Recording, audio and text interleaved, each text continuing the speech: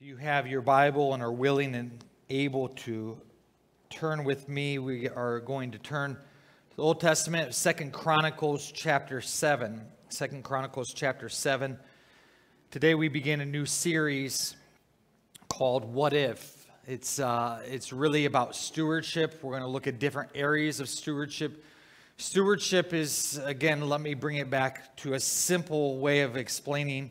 Stewardship is really the understanding that we own nothing, that it's all God's, and God has given us for brief periods of time responsibility and charge over different areas that He entrusts to us. One of those is children, right? When they're little, crying, you have to feed them and care for them and do everything for them. But they're not really yours. God's entrusted them to you. But your children are not really yours, they're His. They're a gift from God to you and for us. It's the same way with your job or a marriage or a relationship or finances. So much of what we walk through in life, we as followers of Christ are called to view it differently than the way the rest of the world views all of that. Think about your time, how the world views their time versus how we view our time should be drastically different. And that's because we're stewards of a high king. The king owns it all. And He's placed us here on this earth, and He's entrusted us with that, with everything that we have as His steward. This year we want to focus on prayer. Our whole theme for the year is to be devoted to prayer. There's a banner outside in the foyer. There's a verse for the month that's committed to that from Colossians chapter 4. I pray that you'll memorize that. I pray that you'll put that in your heart so that it may guide us and direct us as we walk through a full year. If you're anything like me, and I've been told this, I was never diagnosed this, but I have an attention deficit disorder. Yeah, some of you raised your hand. Yeah, I can see a rabbit running and like, oh, that's cool, or a squirrel or anything like that, and get so distracted. One of the things that helps us throughout this year and helps me is to say, okay, what's a theme? What's something that we can ask the Lord for and to be focused on as we walk throughout? And that's why last year we focused on walking by faith. And I really believe there's a strong connection. And if you were in our Logos class this morning, Nathan Zion helped us to see there's a connection between our faith and prayer. And so we want to focus on that. We want to be learning and growing. I think anybody, and I'll just ask for you to raise your hand. Anybody in here feel like they pray enough? Raise your hand. Good. That means we all got work to do, right? It is very humbling to think, as I sat in last week's class on prayer, I'm your pastor and I struggle with prayer. And yet I'm supposed to shepherd and care for you. And it's so humbling because I really need to grow in that area. And that's one of the reasons why I've put this, it's not just for us, but it's for me too. It's for me to grow. And so when we think about stewardship, it's been my tradition to walk through in the month of January stewardship, because I think it sets the year off. We just came away from giving gifts and celebrating the greatest gift, Jesus. And so we start this new year and we say, okay, we are stewards of the high God. How can I look forward to this new year and plan according to what He desires? And so our theme this year is prayerful stewardship as we walk through this next month. That's our theme, prayerful stewardship. And then 2 words, what if? Now, that may scare you or it may excite you. There are some that would say, what if? And it brings like anxiety, right? What if somebody breaks in tonight as you're laying there in bed? What if I didn't lock the door? What if I didn't lock the door in the car? That's me, all right? I'm just laying there and I'm like, okay, did I lock the front door, the back door, the side doors, the garage door open? And I say the garage door because when we first moved in, I left it open several nights. It was kind of a test to see if we were in a safe neighborhood, really. The first night that we moved into our home, I left the keys in the door. I got up in the morning to come and to church, and I couldn't find my keys anywhere. And finally, I grabbed Lisa's, and I headed out the door, and there were mine right in the door. That's a good test. So now I'm always, before I go to bed, I'm always checking the locks. I'm always checking to make sure things are buttoned up. What if? What if I didn't do that? What if the electricity goes out? What if my child does this? What if I lose my job? There's all kinds of different questions that we can begin to do to ourselves as we ask that. What if? That can provide a lot of anxiety and a lot of stress. But there's another side of what if. Like, what if I win the lottery? I don't play, but if I did, what if? I'm not saying that you should play the lottery, okay? I don't know that that's a good use as a steward of God. Maybe I'll preach a sermon one day on gambling. But when we think about what if the Browns would have won yesterday? Could they have won it all? You know, there's this excitement of what if? What if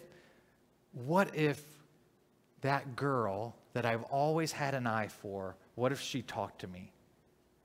So there's almost two different kinds of this idea of what if.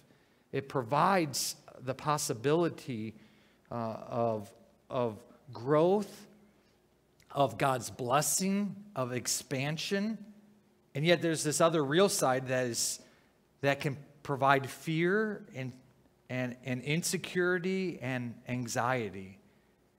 And I just ask you as we begin today, how do you view those two words? Prayerful stewardship, what if? And so the next 4 weeks, we're going to walk through different scenarios. What if we, and today we're going to look at, what if we humbled ourselves and prayed? We're going to look at a passage here in 2 Chronicles. And unfortunately, this is a text that is often taken out of context. All right? And I don't want to do that this morning, and we're not going to do that to the best of my ability. Let me challenge you as a pastor here real quick. When you read the Bible, don't take one or two verses out of where it's at and make it say what you want it to say. That's taking it out of the context. All right? It's like writing, if I wrote you a letter, and in the middle of that letter, I said that I hated something. Well, what is that? You could say, I hated sin, or I hated you, or I hated somebody else, or I hated donuts and I gave them up for the year, which I didn't, by the way. But you can't just pull that one phrase out, because then now you don't understand what the real context and meaning of it is. We have a passage here in 2 Chronicles that we're going to look at that is critical to understand what it really says. And in the midst of that, what does it mean? What does it mean for Israel as we look at these Old Testament verses, but also what does it mean for us today? Because the Bible still applies to us today too. Amen? So we want to look at that. I want to ask you, what if when we trust God, we believe that He can do far more with what we give in our lives and in the lives of others than we could possibly or imagine or do on our own? Imagine what God would do through us if we would really trust in Him with what He has blessed us with. This morning, I'm going to challenge us with our own heart. And so we're going to look at this verse in 2 Chronicles chapter 7, verse 14. Would you stand with me? Jimmy said yes, he will. One verse. This may be the shortest standing and reading of Scripture all year long, so enjoy it, okay? 2 Chronicles chapter 7, verse 14. If my people who are called by my name humble themselves and pray and seek my face and turn from their wicked ways, then I will hear from heaven and will forgive their sin and heal their land. Will you pray with me? Lord, we pray for your work in us, that you would help us to better understand how we can live lives as prayerful stewards, desiring to humble ourselves and to pray. Help us to see how we can do that in a better light today. In Jesus' name, amen. You may be seated.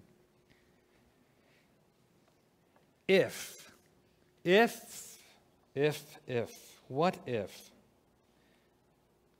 Verse 14 starts with this word if. If my people.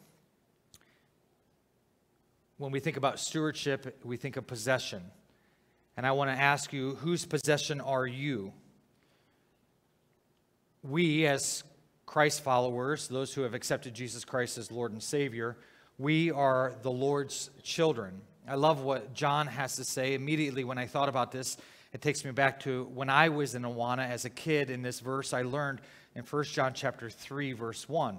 I learned it in a little bit different translation than the version that will be up here. Mine was, behold what manner of love. All right? This version is a little bit different. See what kind of love.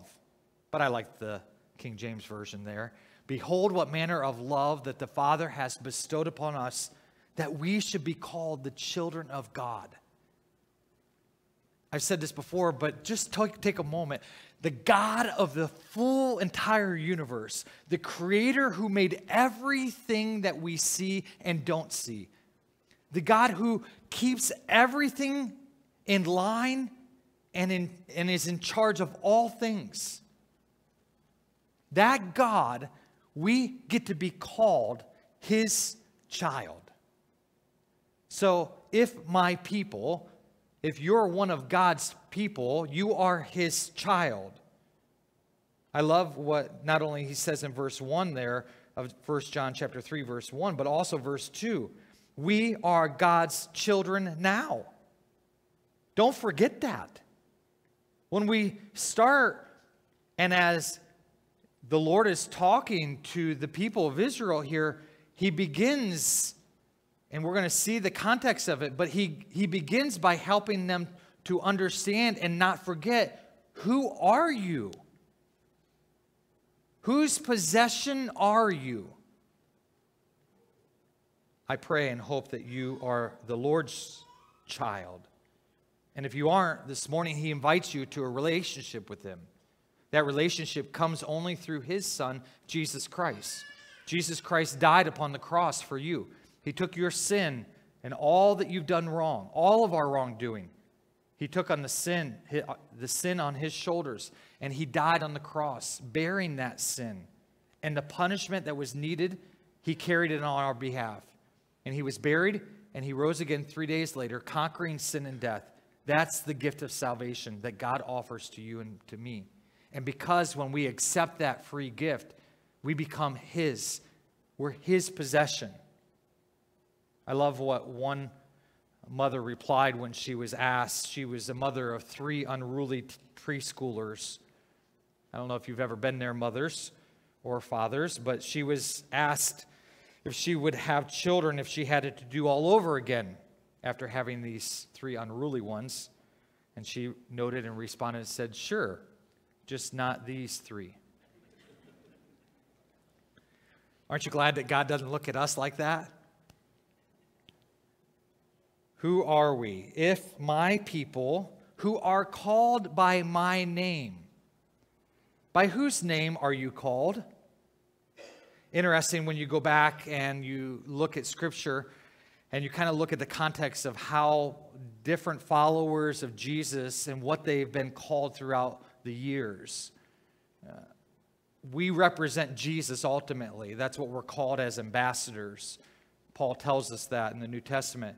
But it's interesting as you walk through the book of Acts, you see the gospel spreading, going from just Jerusalem and being spread out to different towns, different communities, different cities and villages. And as the word goes around, people start accepting this message of Jesus as the Messiah.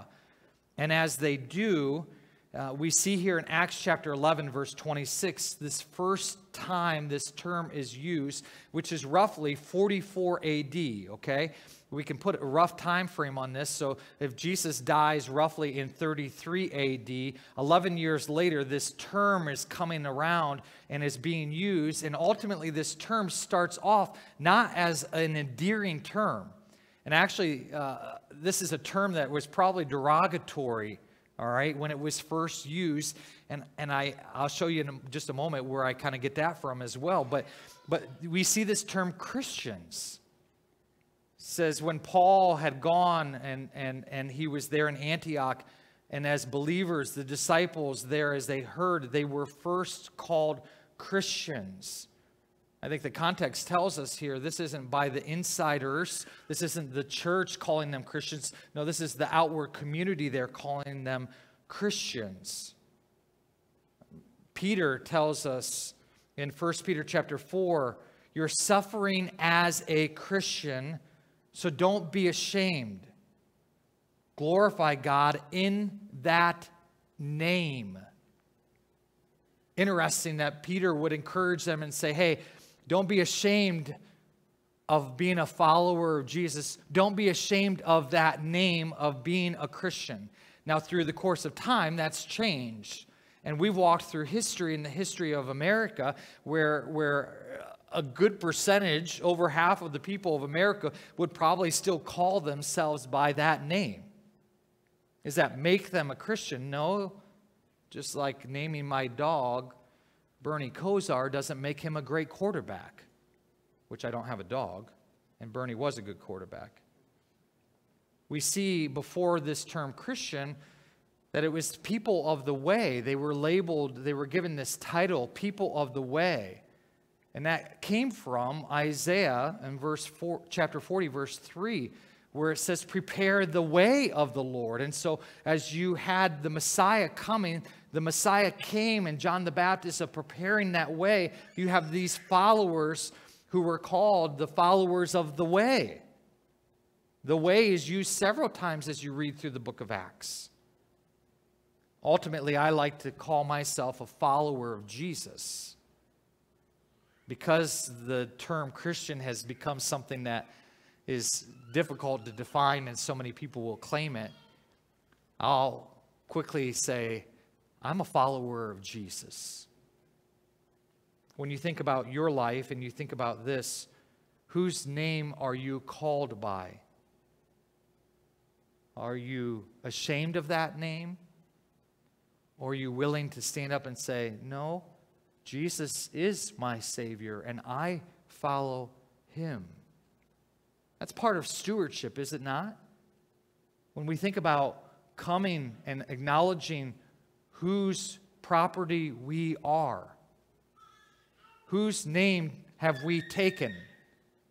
I've shared this story before. One of my favorite memories of dropping Lene off for her first dance in high school. Before they went to the dance, they went out to eat with a group of girls, with other fellow girls, and their place of restaurant was not some high-scale restaurant, but it was a great restaurant. It was Chick-fil-A, all right? Like every dad's wish, like, here's $20, you go to Chick-fil-A. That's great. Much better than other places, cheaper. But as she got out of the car, I said, hey, remember who you are. And she knew exactly what I meant, because she responded and she said, I'm a Varner. And I said, that's right. And I said, remember who you love. And her friend whipped around and she said, Jesus. Whose name do you have that you're called by?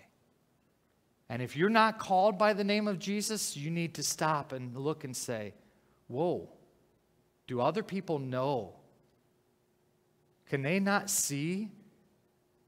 Does my life not exhibit one who is a steward of Jesus? As we continue in this verse, and I promise again I will get to the context of it, we're just walking through phrase by phrase. If my people who are called by my name humble themselves. through the years, I've struggled to try to help. How do you define certain words, and where do you look? And, Google's great, but I desire something deeper and a little bit more theological than what Google has to tell me.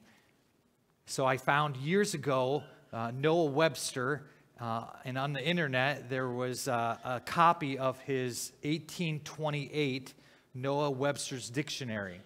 And when I went away on a sabbatical and I came back, I don't know why, I think it was for my sabbatical, Georgia and Bernie and Pastor David and Emily had bought me the real book.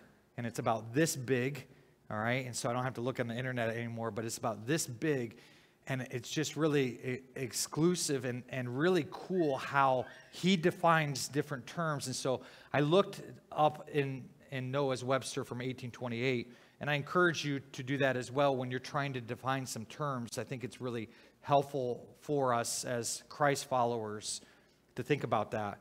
But Noah writes this as an adjective, humble, to be low or opposed to high and lofty. To be low, opposed to lofty or great. To be non-magnificent. His third definition of an adjective here of humble is to be lowly, modest, meek, submissive, opposed to proud, haughty, and arrogant, or assuming. In an evangelical sense, having a low opinion of oneself and a deep sense of unworthiness in the sight of God. And then he quotes here from James chapter 4, God resists the proud, but give grace to the humble. As a verb, he defines humble as this: to abase, to reduce to a low estate, to crush, to break, to subdue, to mortify, to make humble or lowly in mind, to abase the pride of, to reduce arrogance and self-dependence, to give a low opinion of one's moral worth, and to make meek and submissive to the divine will. And then he quotes 1 Peter chapter 5. Humble yourself under the mighty hand of God, that he may exalt you. And then he quotes here, Hezekiah humbled himself from the pride of his heart. 2 Chronicles 32. Let me pause for just a moment and let's talk about this. Hezekiah, who humbled himself from the pride that was in his heart. Hezekiah served 18 years as the reign of king, and he was a king who loved God. It says that he did right in the eyes of the Lord according to all that David his father had done. So why is Webster here quoting for us that Hezekiah had to humble himself? It's because he saw all the blessing that he had, and he realized he began to become haughty of spirit. He began to be prideful and looking at all that he had, and he puffed out his chest. And he said, look at all that I have. And as you read in the text, Hezekiah 32, you see how God humbled him and humbled the nation. And ultimately, Hezekiah humbled himself. He repented and asked God to forgive him of his pride. Even a king who did right in the sight of God is subject to pride. None of us can escape pride. None of us can escape this idea of thinking that we know what's best. He also, Webster continues to say, to make, to condescend. As an example, he humbles himself to speak to them. Next, he says to bring down, to lower, to reduce. And then the final one is to deprave of chastity. And he talks about this in Deuteronomy 21, which I find interesting because I just want to take a moment, and this is a little rabbit trail, but I have it in my notes anyway, because I just thought it was really cool. Deuteronomy is full of some really cool stuff, right? If you haven't read through the book of Deuteronomy, let me encourage you to do so. You'll find some really cool things. And for those of you who want to live under the law, I challenge you, live under the law here. Instead, we like to pick and choose what we do. But let me give you a little illustration of the law in Deuteronomy chapter 21. And I'll read for you in verse 18. If a man has a stubborn and rebellious son who will not obey the voice of his father or the voice of his mother, and though they discipline him, he will not listen to them, then his father and his mother shall take hold of him and bring him out to the elders of his city at the gate of the place where he lives. And they shall say to the elders of the city, our son is stubborn and rebellious. He will not obey our voice.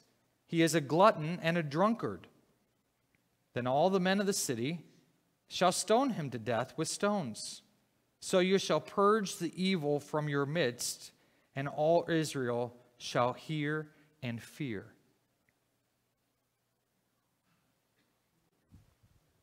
Whew. Zach, you better behave, dude. How would you like that, Logan? Eli? Dimitri? I won't call anybody else out. Dylan? You're going to be rebellious. You're going to, again, the opposite of humility here we see. Here's an example. And God takes it so seriously that he's telling his people, I want my people to have a humble heart.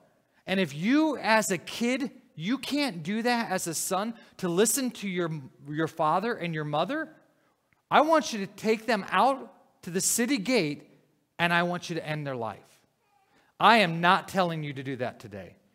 That we are no longer under the law. I am not saying that. But I am calling you to pay attention, to grasp the principle and to grasp the character of the same God of the Old Testament is the same God that we worship today. And when God looks upon the proud and the arrogant and the person who wants to live life according to the way they want to, he says, no. Off with your life. Because why? Because you're going to affect everybody else. And you're going to bring other people down. It's an interesting note as we see here in the context of the law, but we see the character of our God who is righteous and just and holy. Now, it may be good, Andy, if you need to use that passage and a threat to your boys, but it's really a call to all of us in this sense of this idea that we would humble ourselves.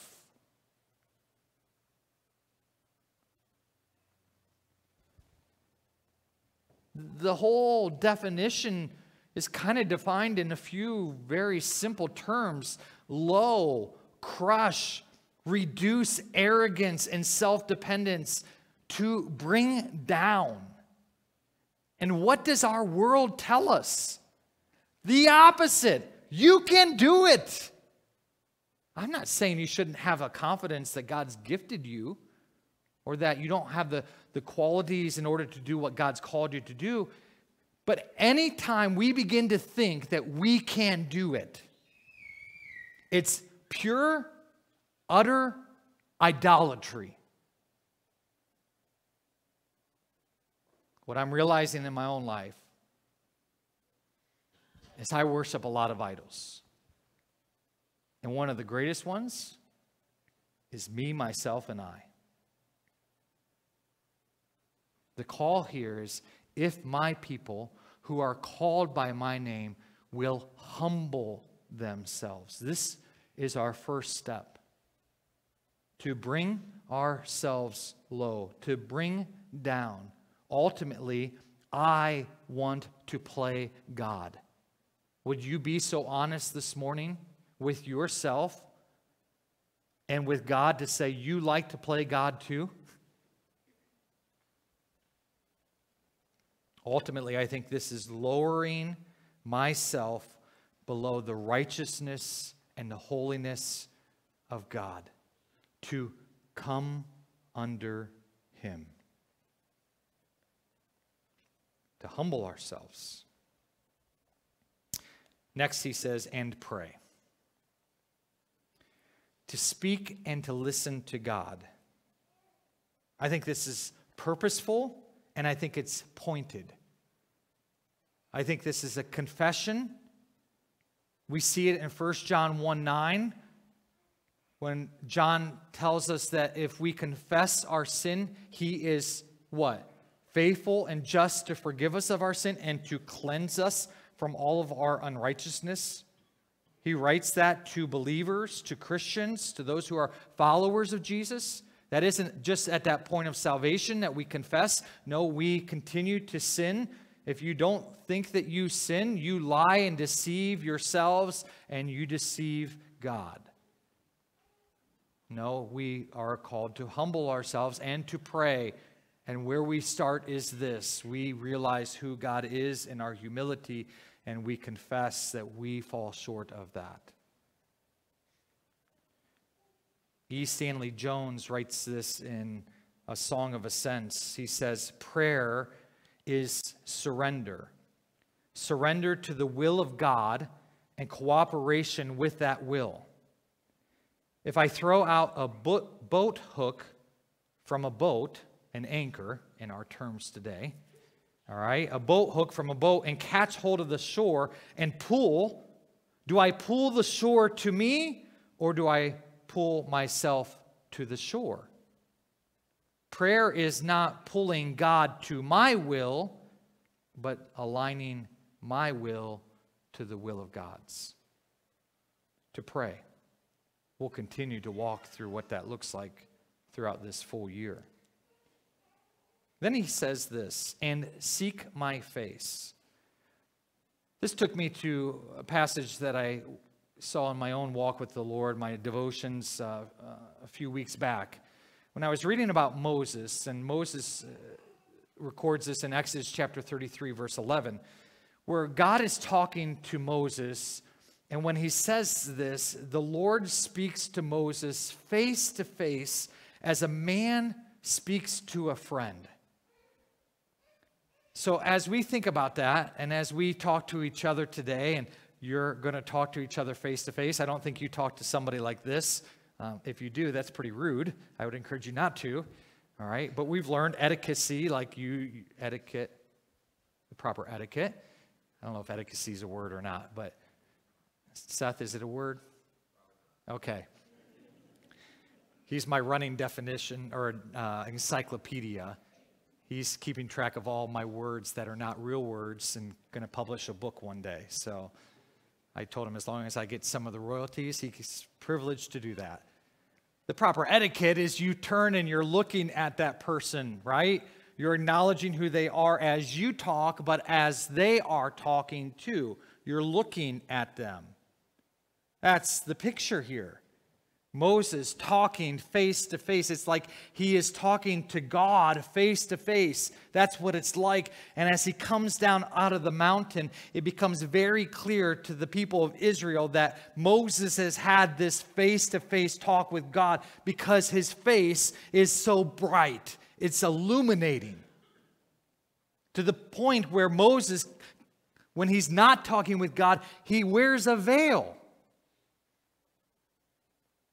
When we think about seeking after the face of God, it took me to this idea of Moses speaking with God. And how do we seek after God? Face to face. We have this great privilege to be able to go to God, and yet as we humble ourselves, as we see His righteousness and His justness and His goodness, we also see that verse in 1 John 1:9 that I've already quoted, that if we confess our sin, He is faithful and just to forgive us of our sin and cleanse us from all of our unrighteousness. So we have the boldness to enter into the throne of grace. We have the opportunity, but we're so shy, or we're so proud for, or we're so unbecoming because we're not worthy of it. Yes, we're not worthy, but God desires, and He's saying, seek my face. Pray and seek my face. They're similar, but there's a difference here. I love what the late Donald Barnhouse said. He's a greatly admired American pastor and author, and he came to the pulpit one day and he made a statement that stunned his congregation, and Charles Swindoll talks about this in his book, Strengthening Your Grip. Charles Swindoll writes that Barnhouse stood up and he said this: prayer changes nothing. And you could hear a pin drop in that Sunday service in Philadelphia. His comment, of course, Swindoll writes, was designed to make Christians realize that God is sovereignly in charge of everything. Our times are literally in his hand. No puny human being, by uttering a few words in prayer, can take charge of events or change them. God does the shaping, and he does the changing. It is God who is in control. Swindoll writes, while Barnhouse was correct, except in one minor detail, and I agree with Swindoll here, prayer does change something. Prayer changes me. When you and I pray, we change. And that is one of the major reasons prayer is such a therapy that counteracts anxiety. When we think about meeting God face to face, there's something that happens. We're changed. When I don't meet with God, my life starts going like this. But when I meet with God face to face and I'm talking and listening to him, the change in my life is real and evident. This call to pray and to seek my face. The next phrase, and to turn from their wicked ways. To turn from their wicked ways. We would use this term here called repent. Interesting, as I've grown up in the church and done a lot of studying, I've never really looked at this word repent from the Greek standpoint. It's used often in the New Testament, and we would use it as somebody who is turning from something. It has been used, the Greeks use it as a military term for an about face. But there's something more to this term, what I found. This term, metanoia, is actually best defined as a change in one's mind or heart. I love what Martin Luther, as the Middle Ages, as they were focused a lot during that period of time on penances, the Protestant Reformation kind of reevaluated that. And as Martin Luther was exploring, he looked at this term and he said this. He said, this term is coming to one's senses. It's a knowledge of one's own evil gained after punishment has been accepted and error acknowledged. And this cannot possibly happen without a change in our heart. When we think about this, when I think about this, we think, okay, yeah, I have to turn. And we can change our behavior. But if my heart isn't changed first, my behavior won't last. This is repentance. It's an acknowledgement to say, not that I was caught, because sometimes you've been there when you were caught doing something wrong, right? Oh, I'm so sorry. Now, are you sorry because you were caught?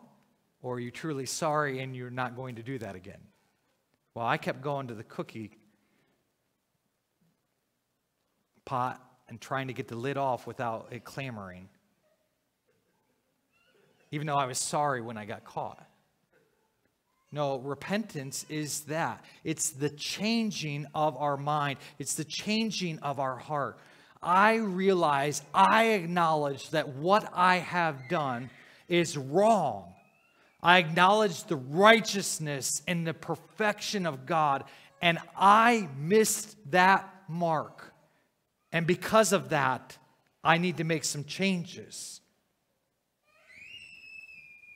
2 Chronicles chapter 12 helps us with the story of Rehoboam. It's interesting. Again, we're going to look at this in a moment, I promise. In 2 Chronicles 7, it's really Solomon, and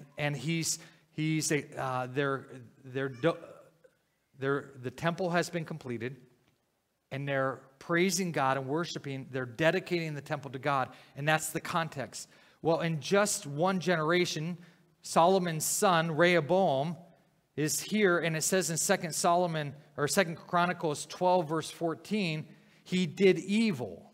Rehoboam did evil, for he did not, what? Set his heart to seek the Lord.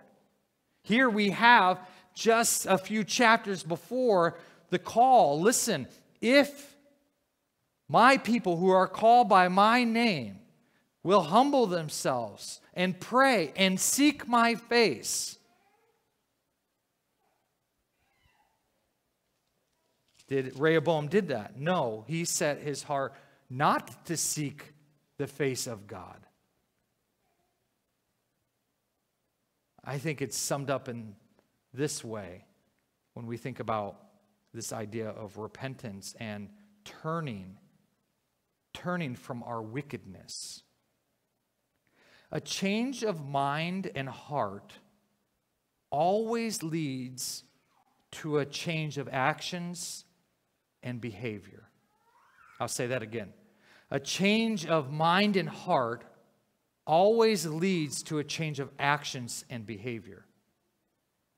But a change of actions and behavior do not always exhibit a change of heart or mind.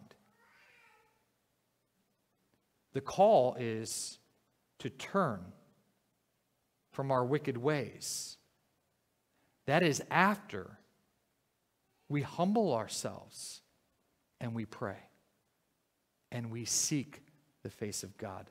Because when we seek after God, He says He is in a place where He can be found. And when we see God, we start to see who we really are. And His grace and His mercy and His love, His forgiveness. But we see also the wretchedness of who we truly are. Which leads us then to what? To turn from our wicked ways. So let me ask you, what if we humbled ourselves and we prayed and we seek the face of God and we turn from our wicked ways? The context back in Deuteronomy, or back in Chronicles chapter 7, tells us this, that if you, then I will hear from heaven, and I will forgive their sin, and I will heal their land. Here's where the context comes into play. Because in verse 11, Solomon has finished the house of the Lord and his house, the king's house. All that Solomon had planned to do in the house of the Lord and in his own house, he successfully accomplished. Then the Lord appeared to Solomon in the night, and he said to him, I have heard your prayer, and I have chosen this place for myself as a house of sacrifice.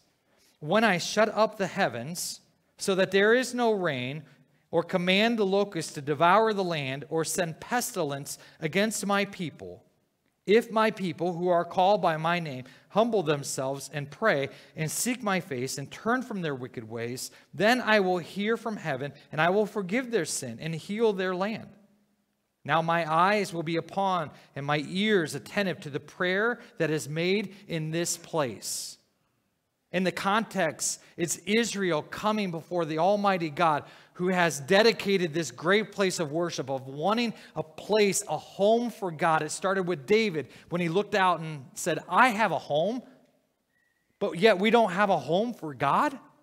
And this desire of building a temple and having a place where God would come and meet with his people.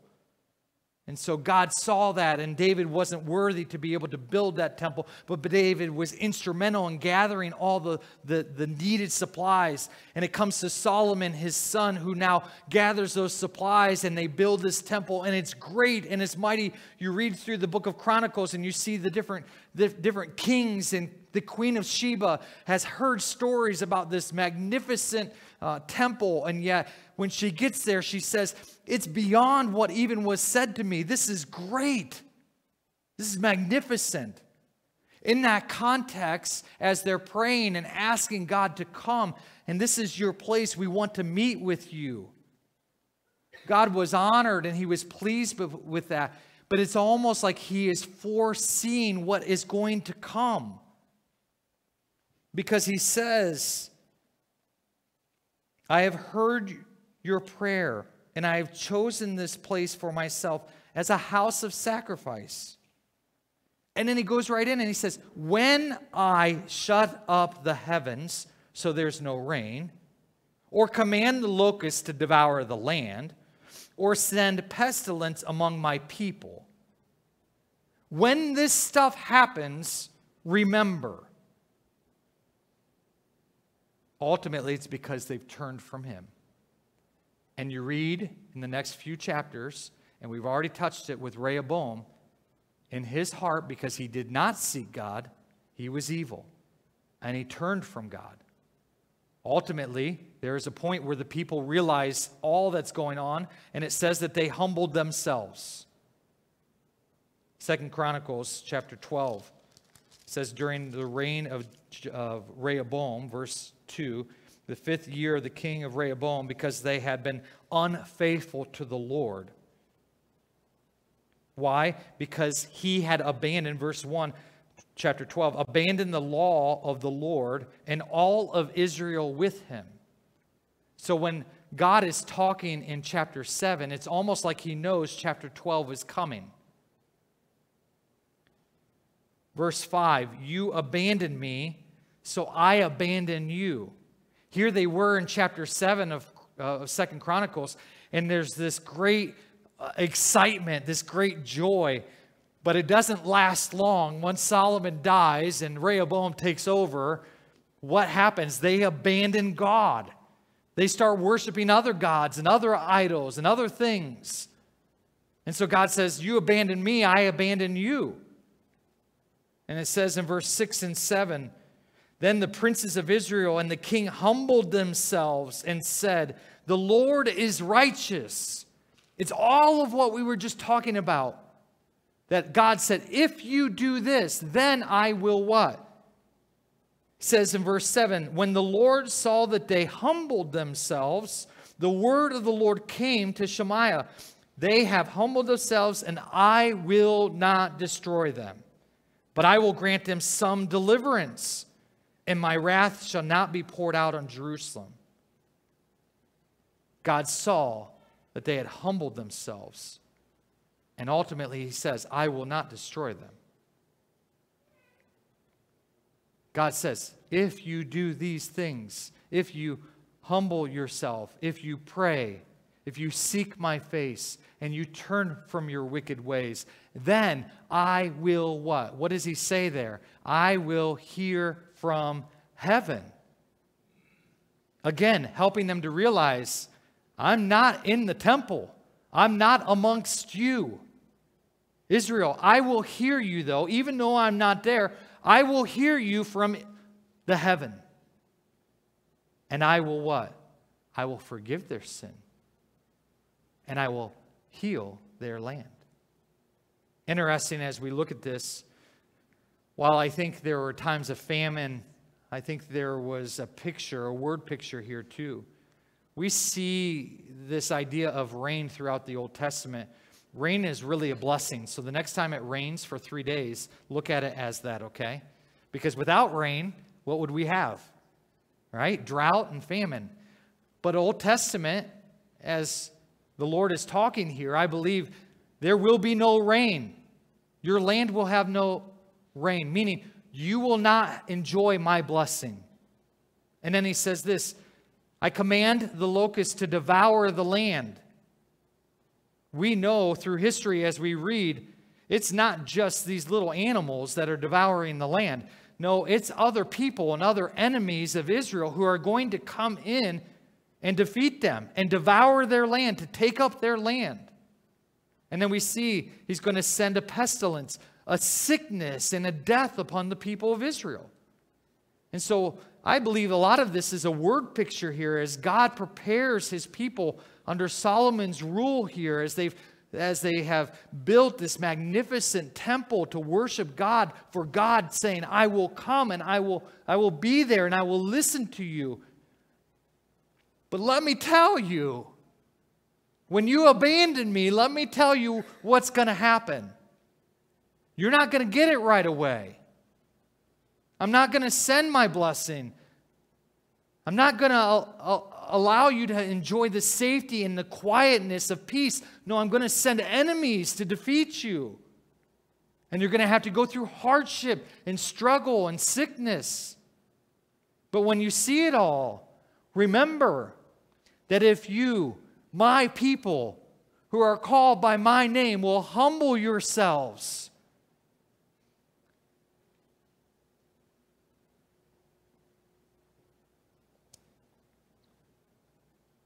you'll humble yourself.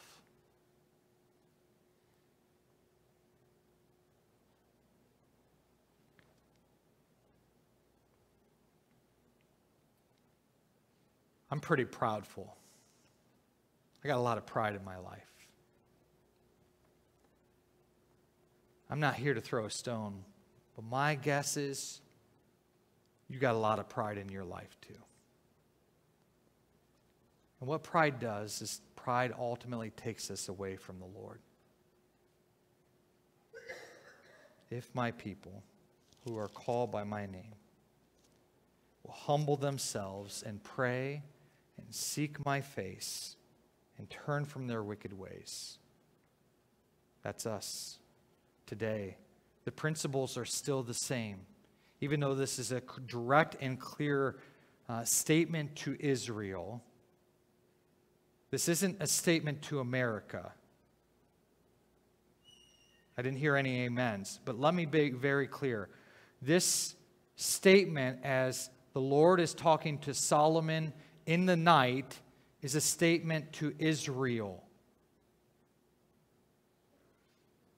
The principles apply to us today too, though. And they would apply to our country. I don't have the jurisdiction or the authority to control our country, though. But what I have authority over is me, myself, and I. And you do too. While you may think you have control over your husband or your children, you don't. Or over your wife or over your coworkers, you don't. You have authority over yourself. And so these principles apply to us, and they can apply to our nation if we will collectively, as a people, do them. But the call here today, as we think about prayerful stewardship, is to think about this idea of what if. What if you, what if I, what if we humbled ourselves and we prayed? What if it provides thoughts of a lot of opportunities that may just be around the corner? If I do this, what is there? But what do? Let me encourage you to begin with prayer. Say, I struggle with praying. Just pray. Humble yourself. Acknowledge that God's there. And talk to Him like you talk to any other person face to face. May we humble ourselves and may we seek the face of God this week. And then let's see what God will do. One author puts it this way: you can't have the promises without the process. So let's walk through the process this week so that we can enjoy the promises of God. Would you pray with me? Lord, we thank you for your goodness. Thank you for the way that you provided and you watch over us. Thank you for the truths of your word. Thank you that the principles still apply to us that we read here in 2 Chronicles. We see them all throughout Scripture. If your people, if your children, if we humble ourselves if we acknowledge and realize that we often make ourselves mightier and greater than you, Lord, if we acknowledge that and come humbly before your throne, you are faithful and just to hear us and to make us right in your sight again. Help us to seek you, to seek your face, to seek after your ways. May it not be said of us as we enjoy the blessings of where we sit today, where we walk away and we abandon you. Like Israel enjoyed that day of dedication, and yet not many years later, they abandoned you. They abandoned their faith. Lord, we can quickly do that. Our country has quickly done that. And we pray that you would forgive us. We come humbly acknowledging that we fall very short of your perfect standard. Our nation has turned away from you.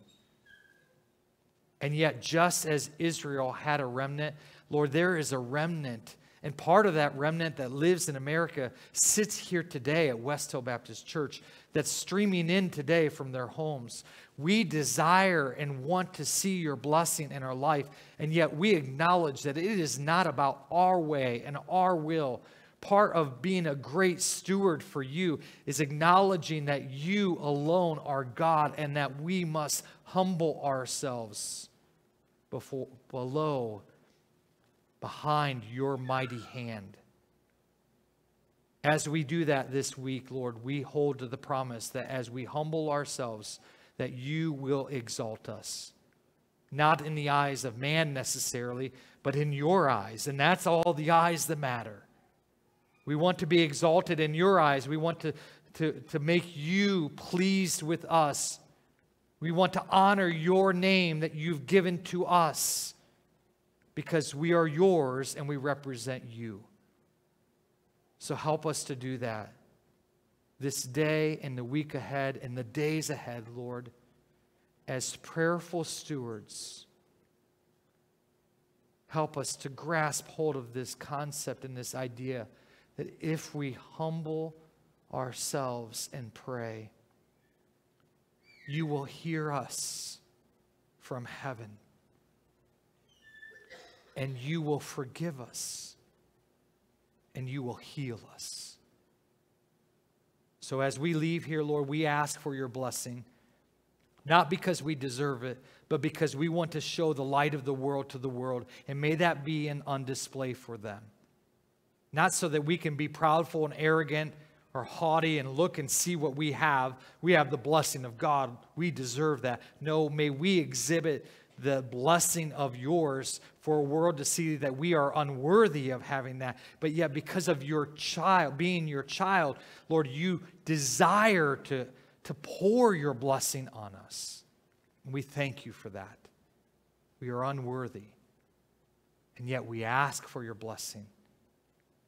May we use it for your glory, for your honor, and so that the world may know that there is a Savior, Jesus. As we leave here today,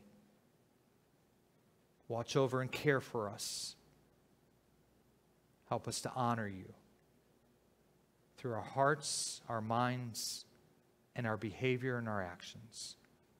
We pray this in the blessed name of our Savior, Jesus the Christ, the Messiah, the one who we follow. Jesus. Amen. God's blessing on you as you go today. Stay warm.